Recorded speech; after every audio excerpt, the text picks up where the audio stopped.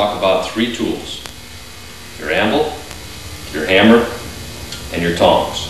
Now let's talk about another situation that comes up with our workbench, our anvil, and that is the proper height.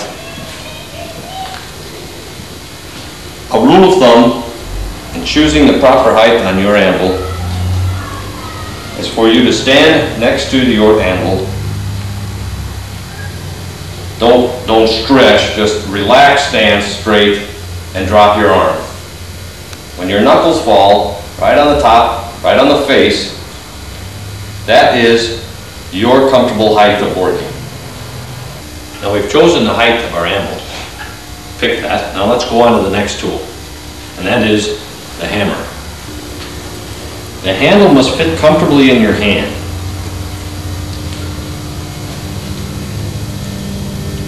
When I put my thumb on the top of the handle, where it rests, this is the direction. The thumb guides the hammer through the movement, irregardless of whether the hammer is working straight or slightly turned. It always sits on top. When it sits on top, and with a very loose grip, I can hold that hammer, and I have a gap between the palm of my hand and my fingers. A slight gap. The slight gap meaning about 1/4 of an inch.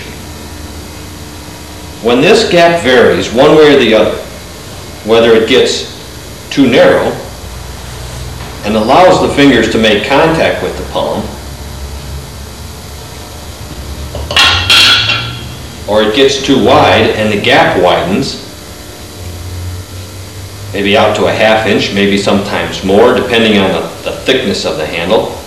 Either of these two variations, either heavier or narrower, these two variations cause you to have to grip the handle to control it.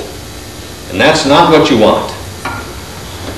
Anytime that you will have to grip hard on the handle in the movement, you start to do damage to your wrist, your elbow, your shoulder, because of the concussion that's occurring through here and the stiffness of your arm. That is why you want this to lock in on your fingers, lock in on your thumb. The grip is extremely loose so that that vibration that comes off of there can be absorbed by the handle and does not transmit up through your arm. So remember that. That's very, very important. The grip is very, very loose.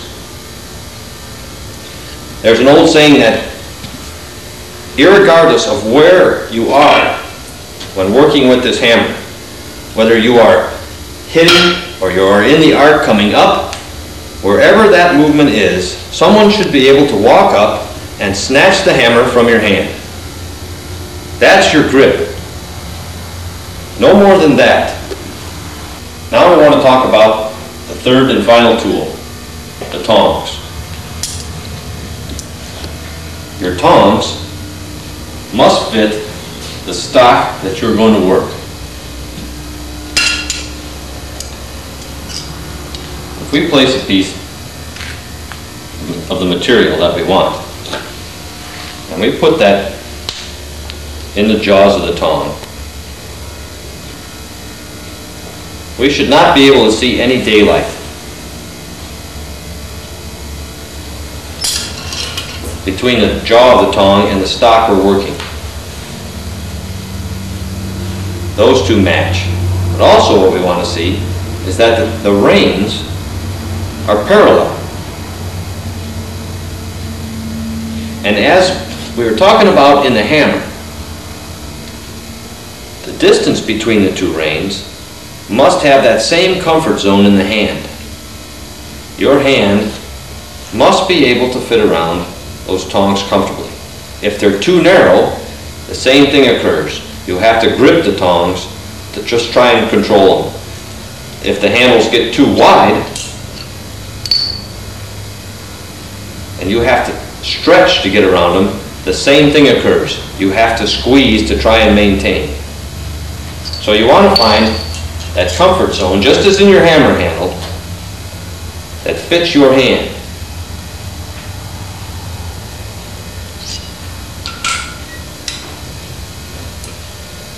Another thing that we want to talk about with the tongs is the length of those reins. I have 3 tongs here, all 5/16. But note the difference in the length of the reins. Okay, this is very, very important. When we are going to start working with these tongs, we are going to find a stance behind the animal. If the tongs are too long, they will interfere with our body. We don't want that either. So we want to find a comfort range that the tongs can pass between our body and the anvil and allow us to do the work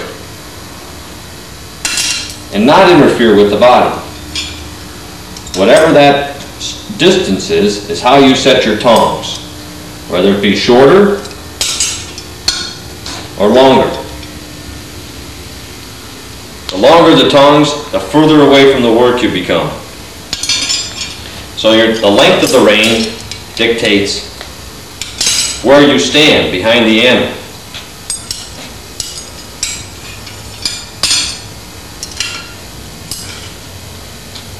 If your tongs,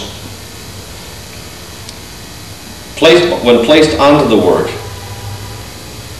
and you find that you have a gap in between the two, between the steel or the material that you're going to be holding and the jaw of your tongue, you need to adjust this. Tongs are usually made out of some sort of spring steel.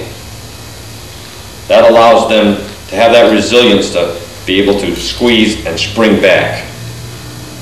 So do not hit your tongs when they're cold. Put the tong in the fire and heat up this area. If all we need is the adjustment on the jaws, just heat up the jaws.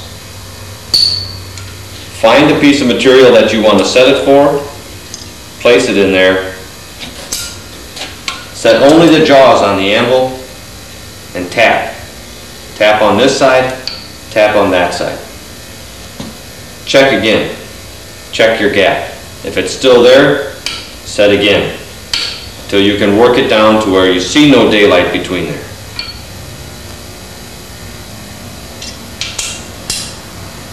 Then, don't quench the tong to cool it off. Simply set it off to the side and allow it to air cool. Let's say that not only are the jaws not matching, but also the reins are too far apart. Same situation. Take a longer heat so that you get a heat back into this area behind the rivet. Now take the proper stock that you're going to put in there. Not only set the jaw, if the heat is even on this branch and this branch, you can simply squeeze the reins together to bring them to the desired width. Or maybe you'll want to set it right here on the horn and tap right there, and that will bring that rein down. Flip, tap that rein down. That'll keep the reins parallel. The rivet. A rivet that binds when opened and does not allow the tong to move means that that rivet is cammed or oblonged inside. The rivet should move freely and allow the tong rein to move back and forth without binding up. When a rivet starts to do this, and bind up and stick, there is nothing that you can do to that rivet to fix it. It's time to take that rivet out and put in a new rivet. It's merely grinding off one face, popping that out, placing a new rivet in.